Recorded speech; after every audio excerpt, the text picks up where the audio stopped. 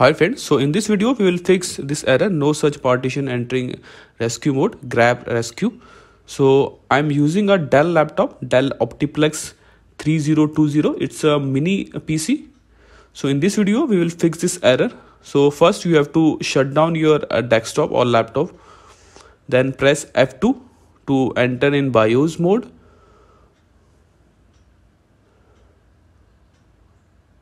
So in this BIOS mode, on the left side, go to boot sequence.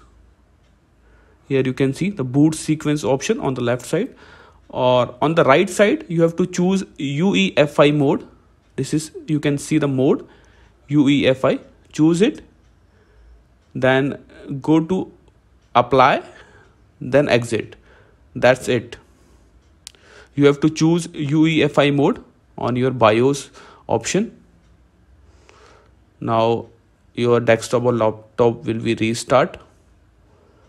Here you can see, and now you can see my Windows is loading.